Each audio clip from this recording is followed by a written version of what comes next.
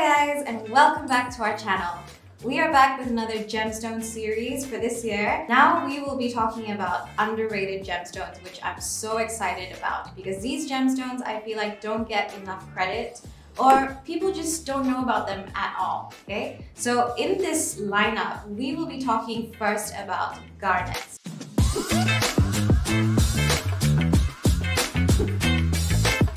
If you think about red gemstones, people generally refer to them as rubies. What people don't know is that garnets are also a gemstone that are commonly found in red. In fact, the name garnet itself was derived from the Old English word of red called garnet, and somehow the gemstone name evolved to garnet. Garnet is often associated with pomegranate, the fruit. So you have garnet the gemstone and you have pomegranate the fruit. So what are the similarities? Number one, the color. So if you see the jewelry that I'm wearing today, the garnet gemstone is kind of this deep reddish color, similar to pomegranate seeds. Number two, the similarity is the size of the gemstone. Now, garnets in nature are very, very small, like literally this small. Okay, so you will not be able to find a really big, rough garnet gemstone. It's kind of a mystery. Is the word garnet actually derived from the color red, or is it derived from the name pomegranate? We don't know. But if you think of garnet, now you're gonna start to think of the pomegranate fruit. So if you are a January baby, if your birthday is in January, just know that your birthstone is garnet.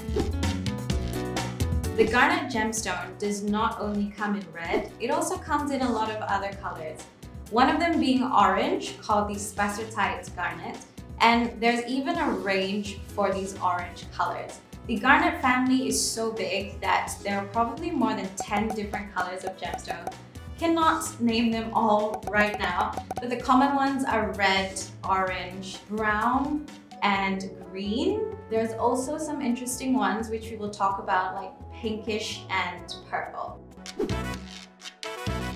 One of the fun facts that I learned about garnet, to be able to differentiate a good quality and a lower quality garnet, in the industry we have this term called Fanta and Cola. If we are looking at orange garnets, depending on the lightness or the darkness of the garnet, we either call it Fanta for very, very bright orange, or for Cola, which is a desaturated orange, almost kind of brown. So that's a fun fact that you won't find in any books. So the hardness of garnet is a 6.5 to 7.5 on the Mohs scale, which means that it is about 3 to 4 steps lower in hardness than the hardest stone, which is diamond. It means that it's a little bit more prone to scratching compared to the hardest gemstones such as diamond. So the question is, can we still wear it on a daily basis? Yes, you can, but you just need to be a little bit more careful and mindful when you wear garnet jewelry. There are a lot of different species of garnets and a lot of different colors. So one of the most rare color of garnet is green.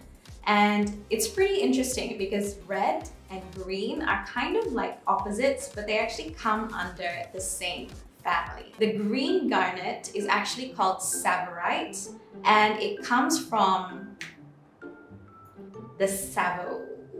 Can I? Yes, it's in Tsavo, Kenya. What if I'm saying it wrong? What if it's like Tsavo? Tsavo. The green garnets called tsavorites come from Tsavo in Kenya, which is on the border of Tanzania as well. So another kind of garnet that is quite rare is called the Malaya garnet, which is found in a similar geographic location as the tsavorite garnet. The difference between the tsavorite and the Malaya garnet is the tsavorite is a bright green color and the Malaya garnets come in tones of peach and pink and purple. An interesting fact about garnet is that it can be confused with a ruby. So I'll tell you some facts about how you can separate a ruby and a garnet because the price difference is quite obvious if that was not an indicator enough. But one thing to note that in garnet gemstones, they do have this underlying brown tone, whereas rubies are quite vivid red gemstones. So I'm actually wearing a combination of ruby and garnet just for you to be able to see the difference. So for example, in this ring that I'm wearing, the center stone is a garnet, a red garnet, and the gemstones surrounding it are red rubies. So even though they're both red, they are a little bit different in the shade or the tint.